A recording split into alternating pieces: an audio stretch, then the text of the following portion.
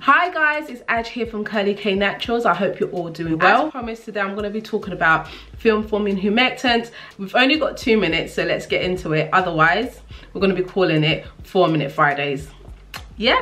Firstly, let's talk about what humectants are and what do they do to your hair. So we all know that humectants draw moisture from the environment into your hair strands, and that is great because it keeps your hair hydrated from wash day to wash day. However, guys, this is why a lot of people stay away from humectants in the winter, because just as it draws moisture from the environment into your hair strand, it can also draw moisture from your hair strands into the air if there's not enough moisture in the air. For example, wintertime, there's not much moisture or humidity around, so humectants will not hesitate at all to draw moisture from your hair into the environment. That's why a lot of people stay away from humectants in the winter month, or they will opt for products that have humectants lower in the ingredients list than within the first 5 ingredients. So when you talk about humectants, most of the time you think of glycerin and honey. That's what normal humectants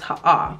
On the flip side of things, film forming humectants are humectants that have a mucousy feeling or a mucousy texture to it, as I mentioned last week.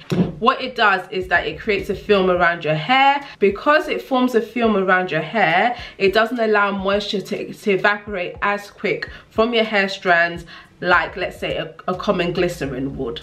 You'll notice that if you incorporate film forming humectants into your regime, rather than you going in and moisturizing every 2 to 3 days, it might hold off for a longer period of time. You'll only end up moisturizing your child's hair every 3 to 4 days, every 4 to 5 days. Some of the things you can look out for when it comes to film forming humectants in your products are things like marshmallow root, nettle leaf, sea moss, flaxseed, like my video I just previously done, xanthan gum, guar gum, even okra. You notice most of these things do have a mucousy texture to it. You can get film forming humectants that don't have a mucousy texture to it. For example, panthenol and nettle leaf, these are also humectants but don't technically have a mucousy texture to it. And lastly, film forming humectants and your method of choice go hand in hand with each other. Most film forming humectants are plant-based gels, like your flaxseed gel, oatmeal gel. All of these things are just natural gels. So if you want to start incorporating more film forming humectants in your regime,